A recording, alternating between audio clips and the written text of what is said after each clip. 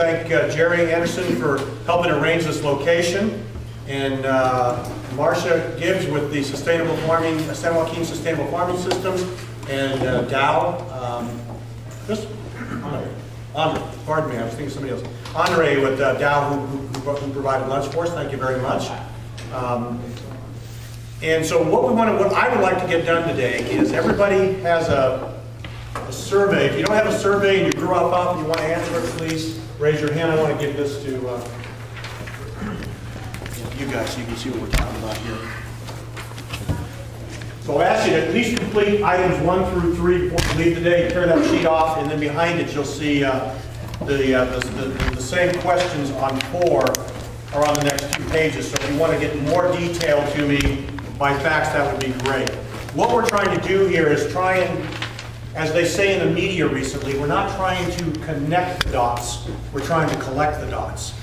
So we're looking to try and get information about where the problem was, were there commonalities between what you saw between the fields up here, how large was it, compared to, say, Button Willow. Imperial Valley has been struck by it as well, as has Palo Verde Valley. And so we're trying to see, what is it? Does it just happen to be, in my opinion, an aphid year? That's our excuse. Or is there something more to it? Is it a change in our pesticide use pattern? Is it a change in the way the alfalfa plant is demonstrating its tolerance? Is it a change in the bug itself? Is it something we brought onto ourselves? What is the what are the reasons? And if we can understand that, then what can we do to kind of prevent this or prepare for it next time?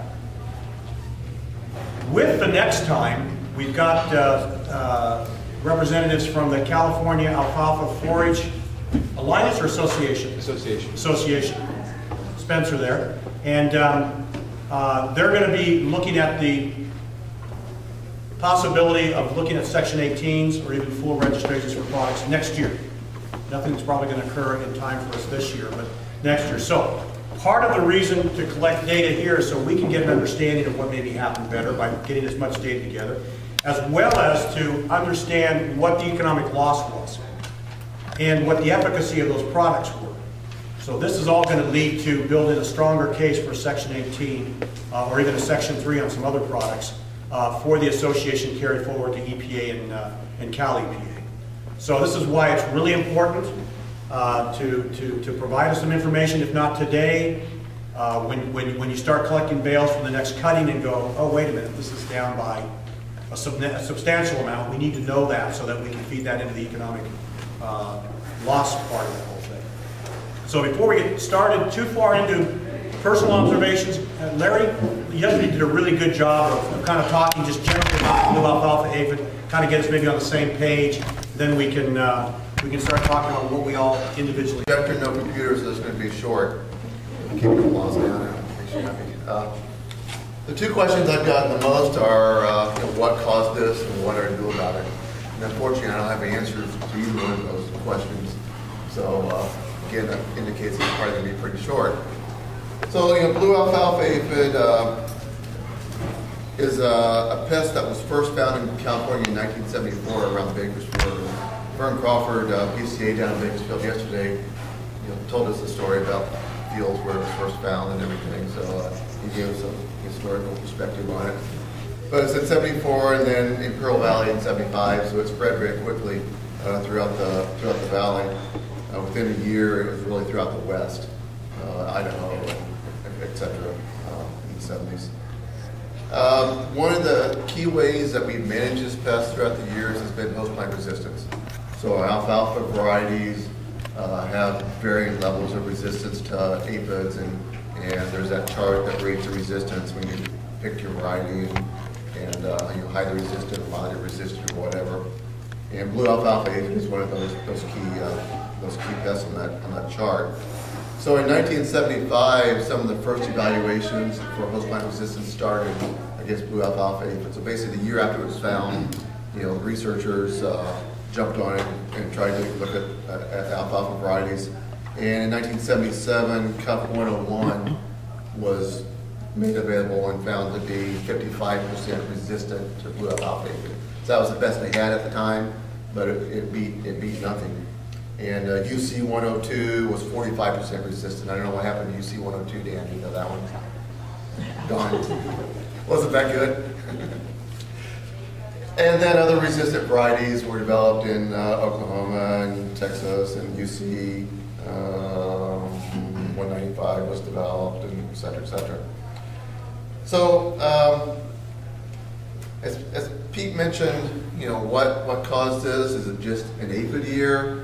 Just the weather conditions? I don't know, can we document the weather's been unusual this spring? Dry winter?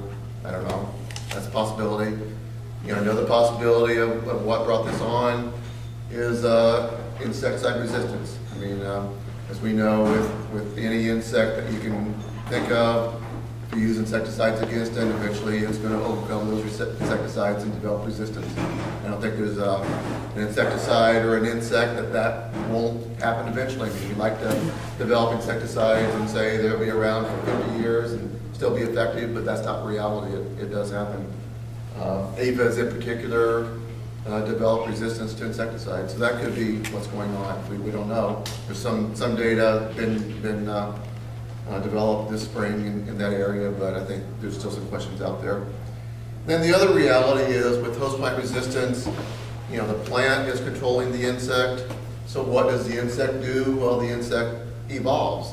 You know, insects, that's what they do. They don't just stay put and remain unchanged, they evolve. So they eventually adapt to the host plant resistance and overcome their host plant resistance. So just like insecticides, they overcome the insecticide, eventually they overcome the host plant resistance. So what do you have to do? Well, the plant breeder then has to tweak the host plant resistance and make it better, make it stronger, make it different. And that'll work for a few years. So there are examples of insects, not blue alfalfa even necessarily, but examples of insects in small grains where the plant breeders develop a resistant wheat variety. It works for about 3 years. They've already developed the next one, has in their back pocket. As soon as the first one fails, they introduce the next wheat variety, and they just keep trying to stay a step ahead of the aphid. So in a sense, you might say, you know, if this is what's going on, we've been pretty lucky that we've had effective host plant resistance for 40 years. And if it is starting to break down now, which we don't have any evidence that that's the case, but I'm just pulling things out of the sky. If that's starting to break down, some people might say, well, it's about time, or it's already past time. So we need to work on getting improved resistance. I guess that's basically what I've got to say. I'm kind of rambling here. So we don't exactly know what's going on. We don't have any proof about what's going on, but just based on what we know about aphids and what we know about insects, those are just some theories that could be tossed out there. One thing with the host plant resistance that we have in alfalfa is that it's not very effective under cool weather conditions. We've known that for years. So if the temperatures are about 70, 72 degrees, and that's on a 24-hour average, the alfalfa grows fine, the resistance is there, but it's just not at a high level. That's just because of the low temperature. And that's why every spring, you know, we always have a few blue alfalfa aphids, especially down in Kern County. But once it gets hot, you know, once we get those 80 degree, 85 degree averages, the host plant resistance kicks up to high level. And that coupled with the high temperature, which the aphid doesn't like, knocks the aphids down. So I wrote a thing for the alfalfa blog that some of you may have seen. It was on In-Farm Press too, that my idea was once it gets hot, the resistance in the plant's going to kick up to a high level and the problem's going to go away. Well, hasn't happened yet, but that was one theory. But that is, you know, what's known about that resistance. So, anybody have any questions or comments? On the resistance in the plants, once they develop that in that variety, how many generations out does that go those resistances are still good? So you got a variety that was in one of the alfalfa charts 10 years ago, and the guy's planting it. Is it supposed to stay the same all the way through? Should stay the same. Yeah, it should stay the same. We've got, by the way, we've got Dan Putnam, who's the statewide alfalfa specialist and an alfalfa breeder. that can answer some of these questions too. So Dan, feel free to. Yeah, I was going to make a couple more comments. I think most of you are PCAs, right? So one of the questions I have is, how many of you make recommendations to your growers to purchase seed that definitely has a high level of resistance to blue alfalfa aphid or to other aphids? We usually have it bought by the time we find out. Yeah, so I think, so there's two things. One is that the seed companies need to hear from the industry that this is a high priority. And so they need, in order to make sure that they maintain a high level of resistance in the lines that they're continually releasing. To answer your question, if a line has been released and planted 5 years ago at a certain level of resistance, it should remain at that level of resistance. But keep in mind that resistance is always qualitative. It's never 100%. It's a percentage of the plants that are affected by the bug. But I just looked up the listing. How many of you are familiar with the listing of varieties that National Alfalfa and Forage Alliance publishes? So you should have a copy of that, download it, print it out, or order. They're 25 cents, I think, if you order them. But you can download it and print it out and put it in your notebook or put it in your pickup truck and have it available. So, it's really one of the major techniques we have. But I noticed that there are quite a few varieties that do not have a high level of resistance. And if nobody pays attention to this, then they will plant a variety that actually is pretty susceptible or has an unknown level of resistance. So this is the kind of thing that we have to push for. And when it comes to the fall planting, I think we should really make sure that we have a high level of blue alfalfa aphid resistance as well as some of the other aphids.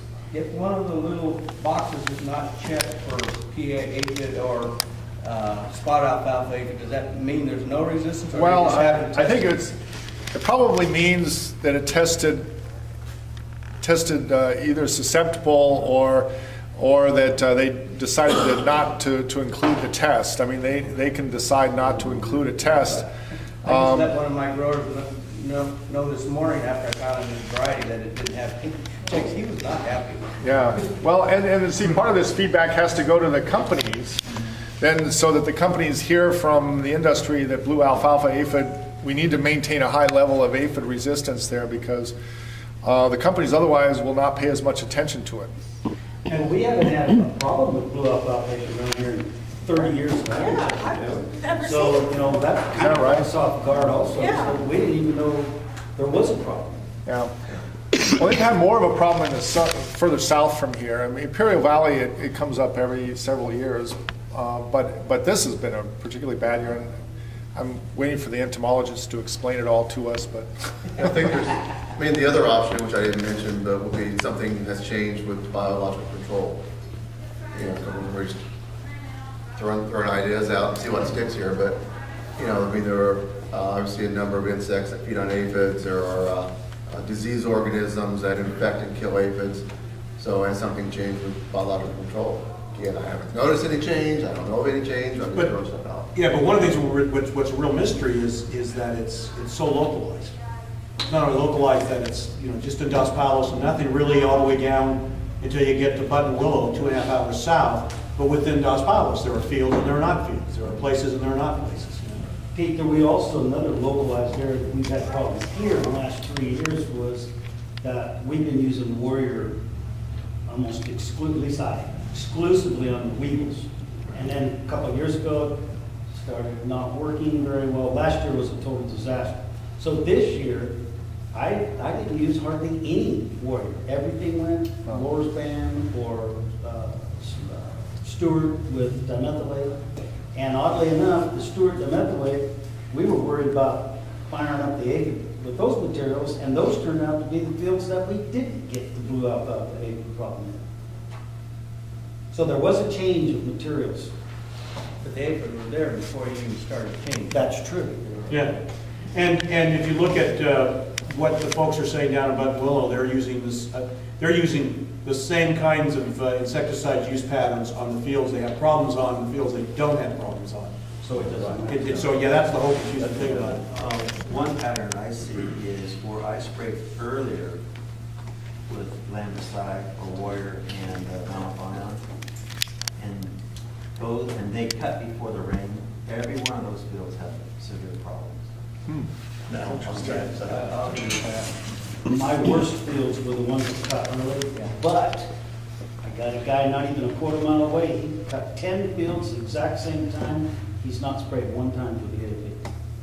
So the same thing, geez. So every time we get a pattern, something screws it up. So that's Warrior, Warrior and Alfalfa. and then a cut early. An early cut before the rain. Every one of those fields. Now, afterwards, after the rain, and we sprayed Wiggles, the same mixes, we cleaned up okay. Yeah, that was my, I spread all my stuff late, and I really didn't have a real big problem until later. I mean, Monday just had to spray 3 fields. You made me work. And I was like, because they had aphids in them, a low level, so we just went ahead and cut them. And then it got hot, so I figured, okay, it's gonna get hot, they're gonna go away. And I was checking them last week, 2 weeks ago. They were still in there, got lots of lady beetles. I thought, okay, it's hot, we got lady beetles, fine. This last week I went in there, there were more aphids there. I mean, my bag was full of them. Yeah, that happened. And were these blue or pea? They're blue. I don't know the variety though. Yeah. A lot of that could be the variety. Well, that's why what you have in front of you is so important. If you could take, just real quick, on the last 2 pages, if you could, you may not have the information right now, but if you could sort of look at 1 or 2 examples of your worst fields and kind of fill out what variety it was, the age of the stand, baled or green chop, cutting intervals, when did you notice the outbreak, rate the natural enemy, this kind of stuff. If you could get that back to me on 1 or 2 of your just worst fields that you had, then maybe a pattern could emerge from this thing. I don't know. So I encourage everybody to do so. What was the name of that website that had their list? Yeah, it's alfalfa.org, and it's a national Alfalfa and Forage Alliance that has a book, a publication they publish every year with the current varieties that are available for sale. And they have all the listings of the pest resistance ratings. How many people here actually got onto the Alfalfa and Forage blog? There you go. So already we're 100% more than Bud Willow was. Use more computers up here, I can tell. Because that's something that Dan and Shannon Mueller have been working hard to put together, and this is where we've been reporting, as we see things, we'll just throw something in there, and you can find that just by searching or Googling Alfalfa. I'd say Alfalfa Work Group. Well, you can actually Google Alfalfa blog and it comes up. Okay. I was trying to get over to your Alfalfa website for all that information. But it's where a lot of the current stuff we're trying to keep going. Several of the cultivars have good resistance, according to that chart, for blue alfalfa aphid and for spotted alfalfa aphid. For pea aphid, it's I think not quite as widespread. And then for cowpea aphid, which is a new one that we came up with about There's almost 6 no 8 years ago. resistance. I don't think it's even rated on there. We don't know about cowpea aphid. I've been trying to breed for it, but they haven't come out with varieties yet. Yeah. So I think it's going to be interesting with spotted aphid, which generally don't have too bad here for the hot weather. It likes the hot weather. So it's going to be interesting to see what happens with that one down in Kern County. On that blog, it says the cowpea, it appears to me it's saying it's not that bad. But around here, if we had cowpea aphid as bad as we had this blue, we'd have something made, because they seem to stunt the Oh, hay yeah. quicker. No, you're absolutely right. I think they're talking about right now it seems to be found in lower populations. Is that? Yeah. Just that it hasn't really been seen there before, I think is what they. We've got a physiologist here, so we can ask the question we couldn't ask yesterday. I don't think we could get a good answer yesterday in Bud Willow. Is how long does this, the aphid is injecting a feeding toxin. It stunts that growth. We cut it, pull it off. Will the plants recover for the next cutting? Is it multiple years or multiple cuttings? Do we know? Some of it doesn't recover. My thinking is that it lasts at least another cutting after. Another cutting. At least another cutting after the damage has been done from the first cutting. But I don't know if I have any good scientific evidence for that, just observations. Is the toxicity throughout the whole plant all the way to the roots, or is it just on the Well, I'm not sure about that, but we've observed, heavily infested fields that actually really have a hard time the next cutting. So, well, where all the windrows are. Yep. yeah. Yeah. But the other thing that we noticed yesterday, we looked at some fields yesterday after our meeting, and it was a windrow. You can see the windrow pattern. And one of the things that we noticed was, or one of the things we observed was that how much is the carryover of the toxin and how much is the reduced root system and the reserves to put out into the flush. So, you know, Vern Crawford again was saying that he had a grower that wouldn't spray this years and years ago. And they sheeped it, and then they baled it, and they cut it, did all sorts of things. And within a year of that first, it's a 1-year field, and by the second year it was gone. And it basically had burned out every reserve that it had because it never got a chance to recover. And so it's a combination. It could well be a combination of the fact that there is a reservoir of this toxin, and second, it's just a weaker chemical. But we didn't know whether to cut or water it again and then cut, or... Well, you and Robert were talking, you did one way, he did the other, who won? You watered, he cut, who won? It wasn't the grower. Cut that one. I know. Where I showed you, they still haven't cut. Yeah. Well, you said they're gonna water once every 2 weeks or so. But where they did cut, the beneficials cleaned up the stubble, so we're waiting to see how it flushes out. They just got weird one. Some of them, Pete, you just let the weed or the ladybugs go, and they clean them up in 2-3 days. And then somebody come back and you get 40, 50 ladybug larvae in your net, and there's so many aphid, you waited 6, 7, 8 days, you gotta spray. Even with all those, they're just not taking them out. We saw a lot of ladybugs yesterday in those fields. We saw a lot of the parasitism, a lot of the mummies. And the fungus killed. Still a lot of aphids were there. But I have one more question. How did the aphid know when to start having weaned aphid? Yeah. Is it after it gets so crowded? Yeah, when they get crowded or when the plant quality goes down. So they know, and I gotta get out of here, get to a new neighborhood. So there's a pheromone or something? So they form wings and You know, bear in mind that this has a very short life cycle and it's asexual. So that when you see that tiniest little aphid coming out, the granddaughter's already inside of her. Right. So you've got this really telescoped. So I imagine it might be that daughter or granddaughter already in that aphid that's saying this is getting crowded, we need to, I don't know, but it's really. Some of the fields that we sprayed, I think we thought that we weren't killing them. But I would go back, and when I started noticing is, I think we killed most of them, but we got a net full of winged aphid. They were coming back in again, just so, they're in the air. And this is a publication from 1975 when it first hit. It was in my files. It was in files that I inherited. But it's impressive, he found it. Did you write this one? It's actually on parchment. It's under blue alfalfa, but that's how I found it. But these things we're talking about, exactly the same thing that they say. Insecticides work, but then the winged aphids moved in, made it look like it didn't work. They're also talking about contributing to high worm populations during the summer because of the tree. That's all you need, right? No, that's one of the things that's one of the things we got to be really careful about is not opening ourselves up to everything else because the more we talk about this, the more people read the blog, the more frightened they get. And now there's a lot of treatments for aphids that are going on. More spraying is going on, yeah. So it's one of the things we have to be a little careful about. But how is it looking now? Is there still people complaining of the problem? I'm pretty sure that except for 3 fields like started to get really sticky, icky. Everything else is clean. And you treated it, took care of it? Yeah. So basically, go ahead. I haven't had any of this. I'm What are you thinking, doing here? let me, fireball, Loris Band and Alfalfa. We did a fair job on the aphid, knocked them down. You saw these. Good. And then the weevil, we didn't get a good knockdown, but we got residual out of it. We didn't get any higher counts. They were 10 to 13. We let them go. We didn't treat them. They ate them up a little bit, and we cut them. One field, second year field, the aphid built up. And I don't know if it was blue alfalfa aphid or not. See, that's because I didn't hear about this. And then I'm not, that's aphid. But the ladybugs moved in and cleaned them up.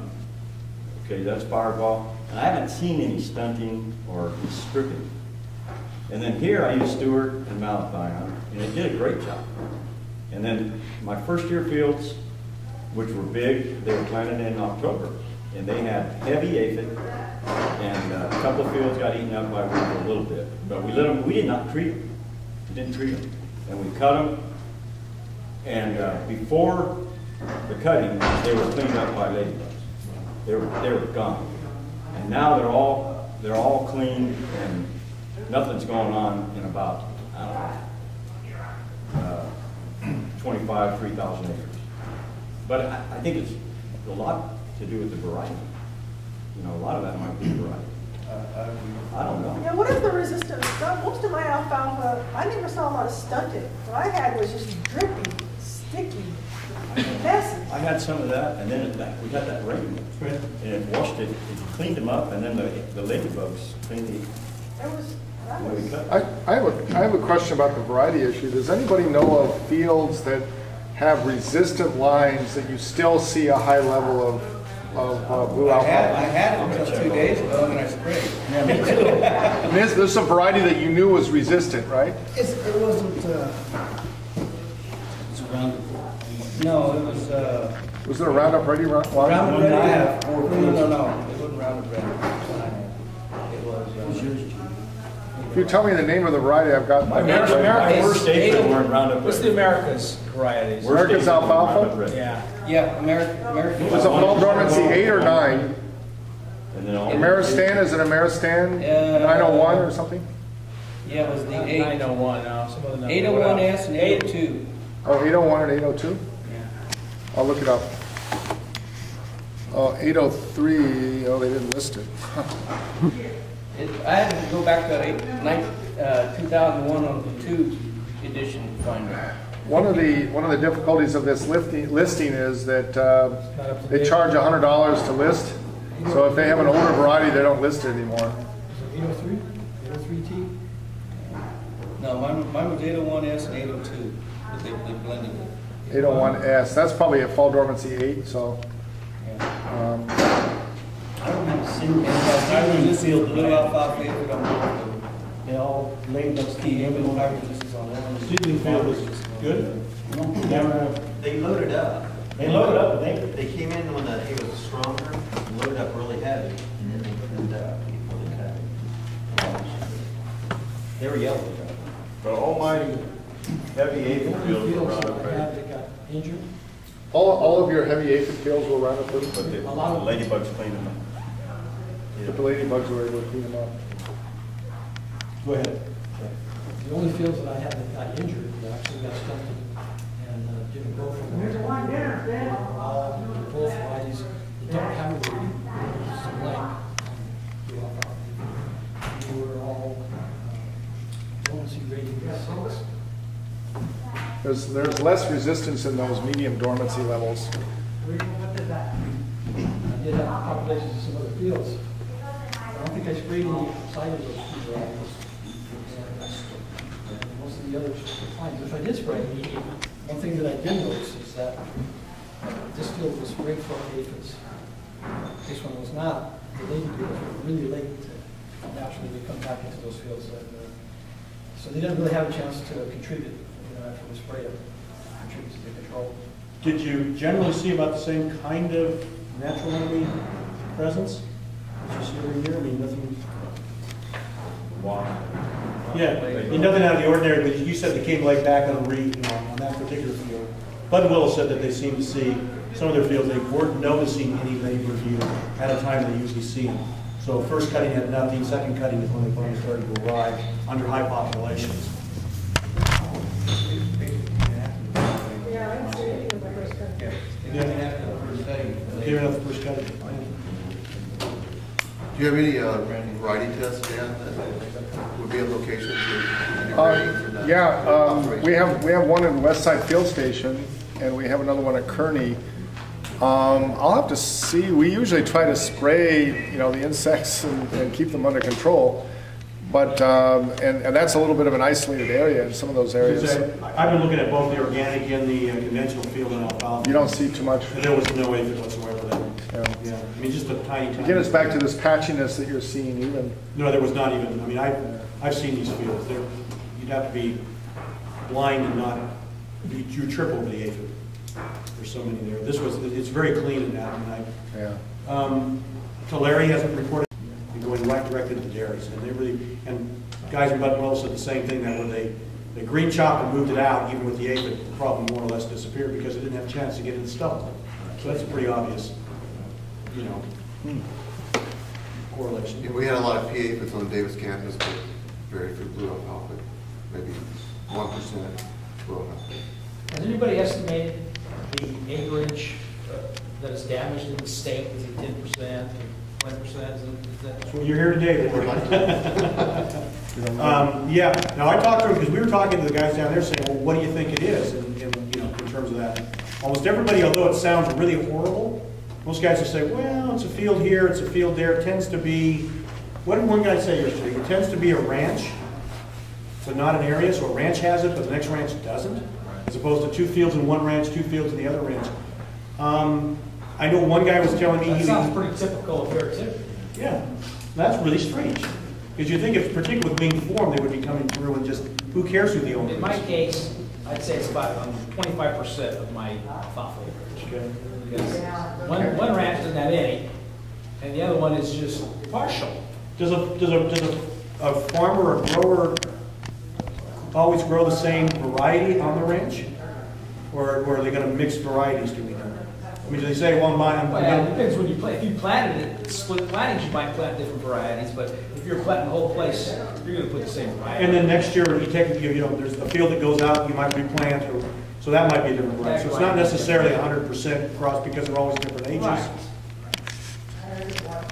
But you're going to keep your, for irrigation, for everything, you try to keep it the same. Are they using the same pesticides in current for weevil? Yeah. Stewart, Warrior, Morris Band, And since then, that's about it they've been banging it like crazy with Lanning.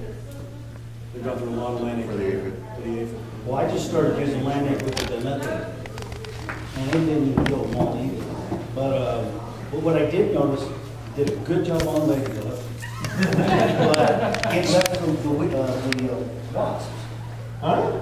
Left the wasps. There's, right, Scott? Just nets full of the little wasps. Well, they might have been protecting the mummies. So when they They may have been and then when they came out, there was, you know, they were alive, that they may. Yeah, it doesn't last long. So Yeah. makes sense. Yeah, they're getting it, but even then, there's still a lot of fields we're talking about down there. What they're cutting with problems. There's one other thing, I don't know if it has anything to do, but the wind. We've had day after day after day of wind, and that's blowing around as well. And I also think that it kept the plants a lot drier, but fungus didn't work as well. Well, it's been dry. It's been warm since March. Yeah. Yeah, but more dry. And dry. Yeah, when we started spraying It's some the of this driest stuff, we had 70, driest 70s. January, driest 5-month period in history this year, January through April. That issue that wind did come up yesterday. I remember specifically with aerial applications, that the wind issues. Even though they don't spray during high wind in the aerial application, but it seemed like wind was an issue as far as the performance of that specific application. So it's a pain, I think Brown would do something about it. The dryness, some lack of fungus disease, that have also allowed a higher population to get started in the wintertime maybe. Yeah. That's a good point. Could, yeah. And we're battling more the fungus was not. So we had bigger numbers to deal with. Yeah, the other thing too, I think, Alistair, we talked quite a bit about this, but Willow, it's about the numbers game. And I think this has to do with what you saw last year with your weevil. If you've got 100 weevil per sweep, and you're still 90%, or 150 per sweep, and you're 80% effective on your pesticide application, which is what you expect perhaps, you're left with enough that are over the threshold. The same thing here, if you're 95% with, what did Vern use? 1.5 tons of weevils or something, you know, you just can't seem to beat that thing down. And then, of course, you're impacting the beneficial insects, et cetera. So it, you know, does come out to be a numbers game at time too. There were some samples taken from some of your fields and brought back to Alice. Oh, yeah. So it's part of what I wanted to report on was Bob and Jerry kind of gave me access to a couple of fields because there was concern about performance of the pesticide applications, that we weren't knocking down the populations, and maybe that the insecticides were losing efficacy or something. So we did a test with a couple populations, corner of Brinco and Laguna, and Merrill and Evans. So we got some samples. Jerry and Bob gave me access there, and took those alfalfa back, and we dipped them in very dilute solutions of Lawsban, 1 ounce to 100-gallon dilution. So a very, very dilute solution. So a 1 to 320 dilution of a typical field rate, and we got basically between 100 to 89% mortality with the Lawsban. So, and these were from populations in the area that were affected. So, it kind of indicated that the populations were still as susceptible to chlorpyrifos as they were. So, it wasn't indicates that maybe there wasn't a lot of resistance to that. So, it may just be something. And that's where we came up with kind of the numbers game theory. We still have an effective insecticide, but we're only bringing it down 90%, and those numbers were still so high that they can just push back up very quickly. So it's one of the ideas that kind of came up. Plus the flyers. And the flyers. But again, we only tested one insecticide, so we didn't cover all scenarios. But and it was with populations that were collected from this area. So Well, that makes a lot of sense to me, this numbers game. Because I can see it in my field where they're bad, really bad, it's bad. And where it's not, it's not. And like, you're only killing 80% and you're still leaving that many behind. Okay, what's the answer to that? A higher rate? Put more poison out there to compensate for the extra population? Go higher label, you know, like a Section 18 or whatever, and go, you know, to double your rate or something like that. Is that the answer? well, maybe not a rate, but coverage could be considered. So, because like I said, we used very dilute rates. And what we did ensure was coverage, 100% coverage, because we dipped the alfalfa sprig into the solution. What's the difference between ground rates or air? The fields that I took you to were 20 gallons of the acre with the ground rate at 2 pints a quart of Lord's ground. Yeah, so the rate, yeah, I mean, Rate was as high as I could go. yeah. And the cover 20 gallons. 20 gallons. It wasn't very big because Yeah. they were already in there. Right, you see, so I mean, there is something unusual about either the population or the tolerance of the crop right now at the timing. There's something unusual. But again, this was only one insecticide that was tested. Those same fields we were looking at, like Bob said, the winged eggs that were coming in with, it was just swarms. They were full. I have an observation, and I'll see if you really have a comment on it. With the aphids and my weevils both, I always noticed for several years that we're spraying the field as kind of with a thin stand. A lot of winners. There, a lot of old soil, much more controlled than nice. What about higher populations? Excuse me? Have you noticed any differences in the number of aphids or weevils? Said I less seem to get control. better control when there's a nice full stand of hay. Or equal-sized populations. A few years. You can imagine, Anybody else on that? you know, an application drying out a little bit, like if we might dry out more quickly in a thinner stand or something, you don't get, and there's a lot more kind of soil available, so you're not getting kind of full contact with the plant in a thinner stand we have. Your stand always gets hit hard. You got an old stand starting to thin out. In my observations, I try to compensate for That's a it. good observation. Usually that's an older stand, and I think it's just, there's resistance to that, it's been built up. Yes, third and fourth year hay. If it's third or fourth or fifth year hay, gonna be a little bit more resistance, because I see the same thing.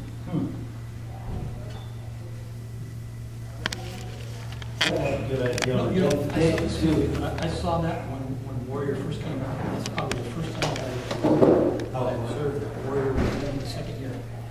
And that's the first time I observed that, or that I remember. So, yeah, they maybe had Warrior on it once or twice a year apart. So, I don't know if it's- Fred has a good way of identifying the blue alfalfa here too. And I think you're right. Yeah, How they stick to the outside of the net now. the inside. And, I mean, the inside of the net. They crawl When you up. sweep them, they seem to stay on, you shake them. Shake 'em. The pea could go to the bottom, the blue aphids, they hang on. They hang on a little bit on the inside of the net. It's true. Yeah, it's true. Of course, then Fred took it back. It was Microsoft doing what I was talking about.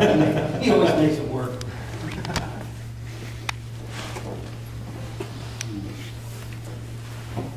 I think this question of mechanism is an important one as to whether we're dealing with a population issue or an efficacy issue in terms of our current insecticides. It's relevant to whether the industry should seek a Section 18 this coming year.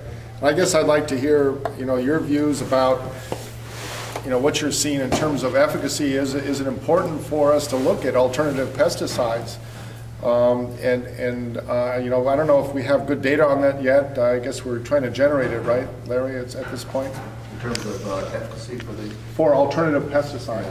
Eric Natwick down in Pearl Valley has apparently a test ongoing right now, looking at efficacy of some of the insecticides. Well, we know. He's been out of the country, so we haven't been able to talk with him. but I know he's- Mount Sinai's out. Is that, we can't now use that. But we know with they're talking about belief and transform, right? We're talking about, Right. As possible. We know that in other crops, they work really well on aphids. I mean, that's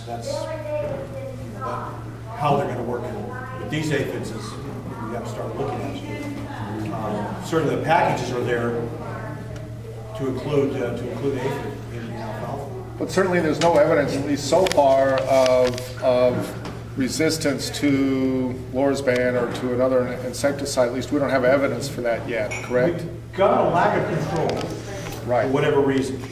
And I think that's important. I think the other thing is, you have to remember in this area, you're faced all the time with impaired water systems and increased use and more use of Lorsban, if that's the primary tool, or It's not gonna cut it. it's not going to cut, or the carbamate, or the pyrethrum. With the So- water issue, we can't just, if we're gonna have aphid issues like this, we can't keep hitting them with No, that stuff. We're gonna exactly keep right. taking them to summer, they're gonna come back on us and. And not to mention the resistance problem of really putting pressure on them. There's a lack of effective controls. Most people have said, we heard it yesterday, that looks like there's good knockdown with most of the products.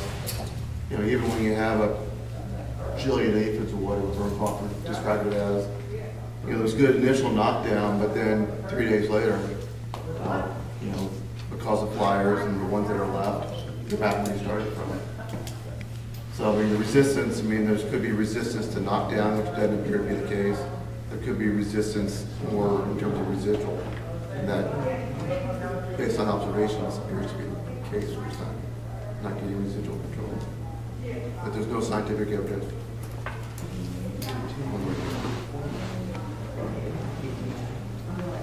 Seems to be the population idea seems to hold the greatest, the combination between the population and the fecundity is the other thing, is that these critters just replicate so rapidly, so you have that issue. So, to me, that seems a little bit more compelling now as an explanation. We just have very high numbers for reasons that we don't understand very well, but this And fecundity localized. thing. Pardon? And very localized.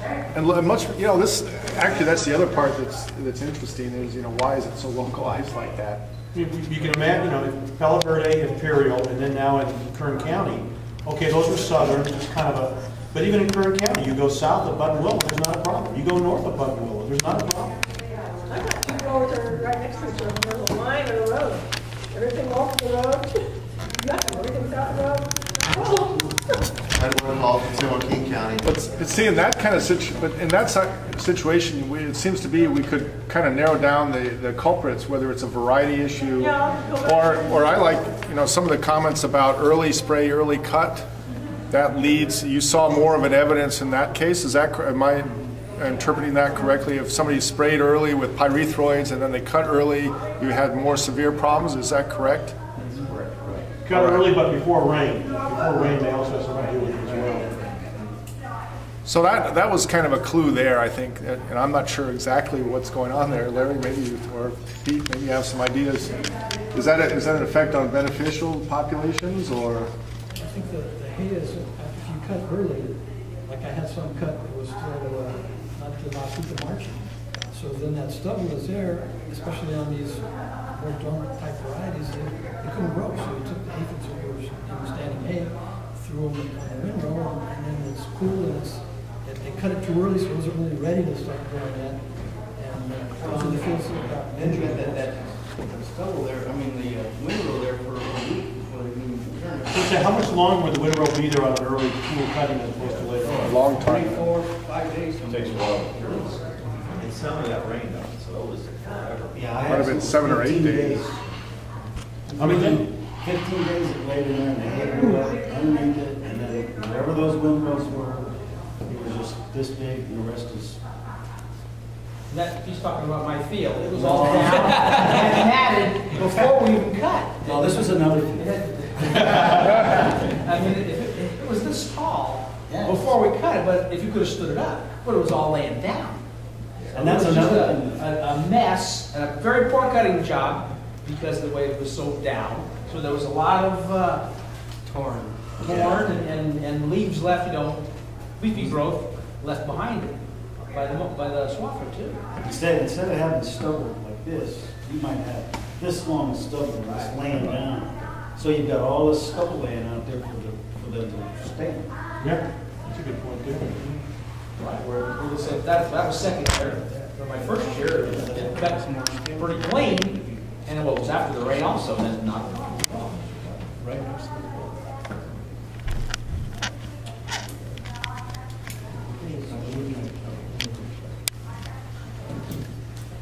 So, Larry, what's the answer? That was passed on really nicely. Yeah, well, have a job security. One of the questions, I mean, is there a need, and this is for TAFA people, for the California Alfalfa and Forage Association, to ask them to move on looking for a Section 18 or approval of different kinds of solutions depending upon, I mean, is there a need for that? It would be nice if we had something other than an organophosphate food, that's for sure.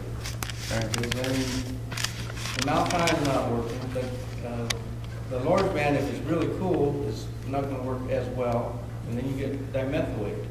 I mean, Yeah, that's all organophosphates. we need some more weevils fixed. Yeah.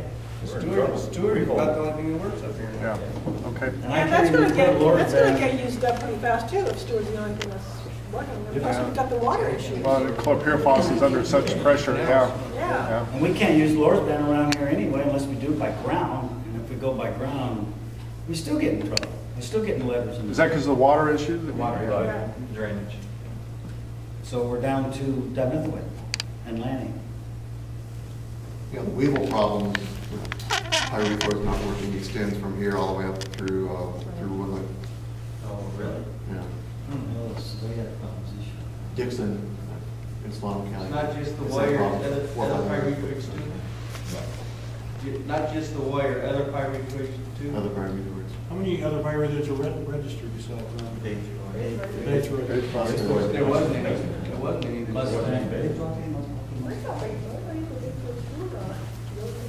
And they had it in Stockton, so they're not making, they don't have it, they're They out. eat the rest of it. That Stewart sign on the last one, I think that's all we had. Full cutting? See what the next cutting. I was gonna say, so if you see that he normally gets X number of tons per acre, now he's getting X minus Y, you're gonna hear about that as well, because that's the kind of stuff we need to sort of jot down somewhere and Yeah, say. second cutting can be heard on those fields. Yeah, Definitely heard. yeah. What's your planning on when you need these? This 10 days, 2 weeks? Yeah, it's just gonna be built in and sent down to, you know, in preparation for what the K from the CAP's gonna help us do, so. It's not really time critical beyond the fact that it's as fresh in your mind as it can be. It'd be great.